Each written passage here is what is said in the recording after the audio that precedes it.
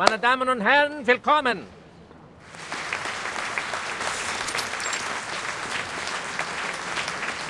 On behalf of the General Medical Association of Vienna, I would like to thank you all for attending this demonstration conference. It is a great honor. As we can see, dear friends, the era of science has arrived.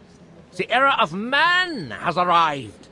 Today, we will share the honor of witnessing the advancement of technology, its contributions to medical science, and even the world. Now, please allow me to introduce the patient again, Miss Isolde von Dietersdorf. This lady has selflessly volunteered for the experiment, and in return will receive a healthy mind in no time.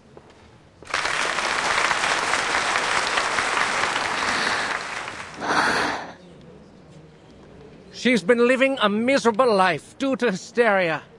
How terrible it is for a young woman like her. As we all know, mental illness is taking an increasing toll on our country. Even suicide has become more rampant. The tragedies are piling up, and our dear lady is in excruciating pain as we speak. Thanks to the development of medical science, we can again be rescued from the abyss of pain. As I said before, the electroshock therapy uses the most advanced technology available. The medical use of electricity dates back to the 18th century.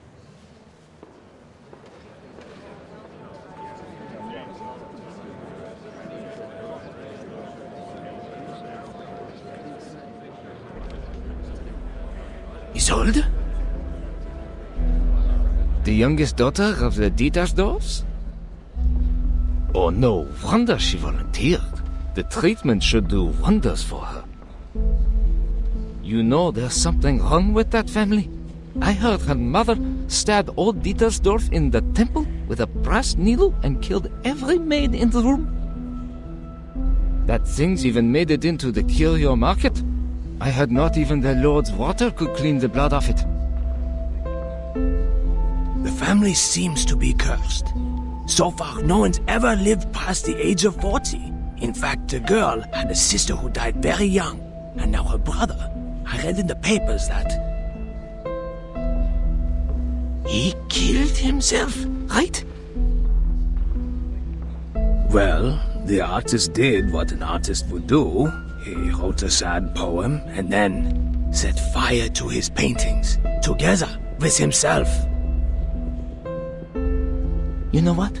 My uncle works for the police. He showed me the autopsy report.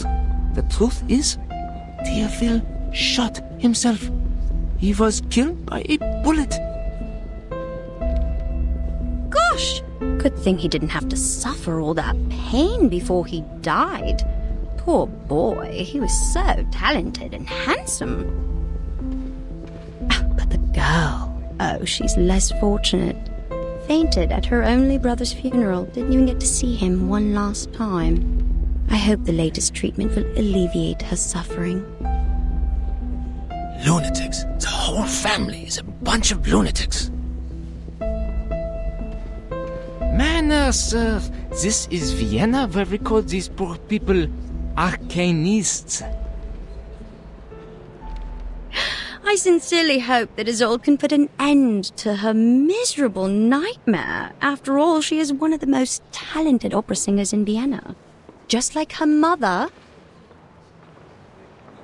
You know what they say?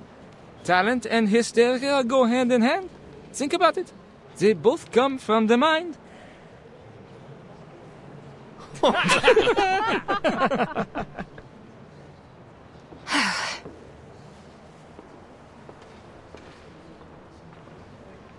Quiet, please. The treatment will now begin. Are you ready, Miss Dietersdorf? Yes.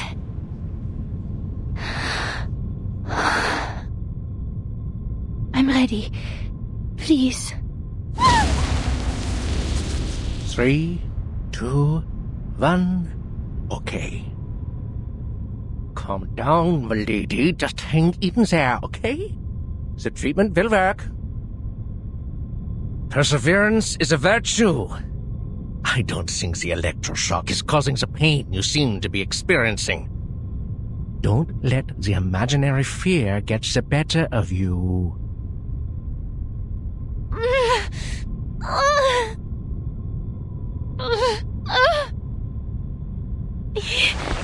Yes, sir. Good. Now we'll begin stage 2. The voltage will be slightly increased. Please get ready, Miss Dietersdorf.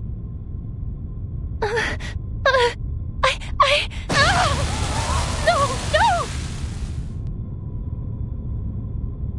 Stage 3, an even higher voltage.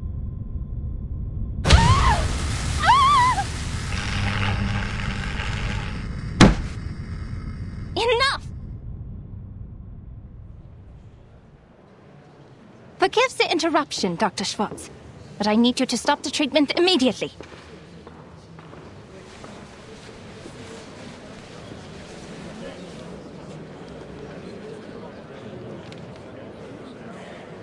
I can't help but to question your methods, as well as the methods of the General Medical Association.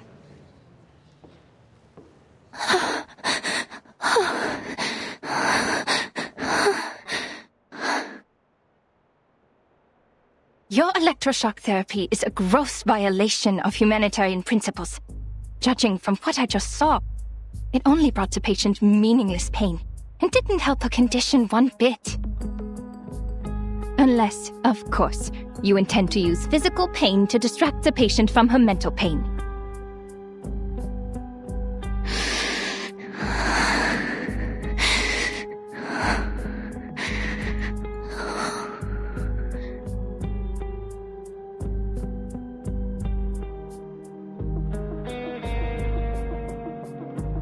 Even though this is a conference meant for conversation, you're being a little rude.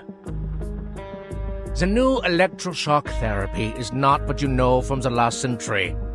Now that man has tamed electricity, there's no doubt that the EST is the best choice for treatment. You shouldn't take it at face value, because it's not like the underlying principles are the same as that frog experiment, huh? My treatment is supported by systemic theories and reliable references, and it is approved and sponsored by the General Medical Association, which means it's reasonable and legitimate. Well, you are, correct me if I'm wrong, a social activist known for her little arcane tricks, Miss Cacania. Or should I say, Miss Clara? As far as I know, you don't even have a medical degree. Besides your so-called art movement. This secession, is it? It confuses me, really. Anyway, in order to have a more professional conversation, I suggest we talk later. You know, after you get a medical license.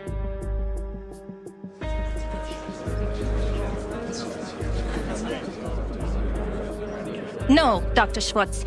This conversation has nothing to do with my personal identity or experience. I'm only asking you as a citizen of Vienna and as a human being with empathy. How can you not see that she's suffering? Have you been thoroughly brainwashed by the supposed authority of medical science? Or have you two been blinded and deafened by hysteria? Oh! You rude little... Please allow me to reiterate, the EST is an advanced and reliable treatment. Besides, Miss Dietersdorf has signed an agreement before we started. The experiment is conducted under mutual consent. Your objection is of no use, and it is even harmful to the patient's interests. But we always welcome debate.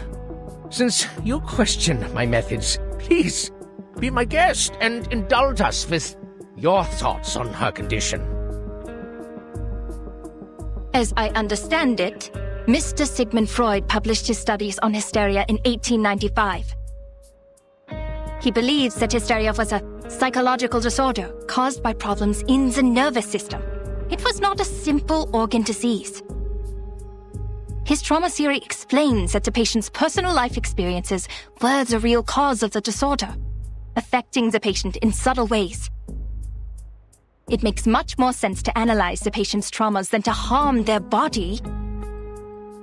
As to whether his theory is advanced enough, you can read The Totem and Taboo, which he published last year. What?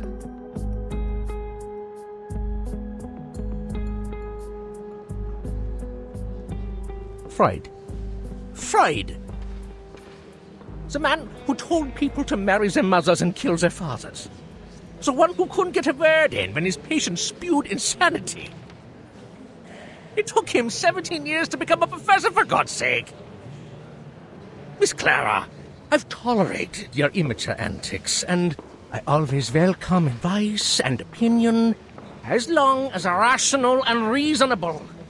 It's just, how could you challenge me with such an amateur theory?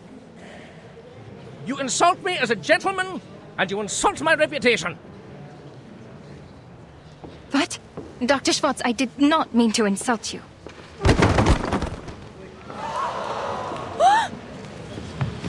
Miss Dittersdorf, she's unconscious. How? Get her off the chair now!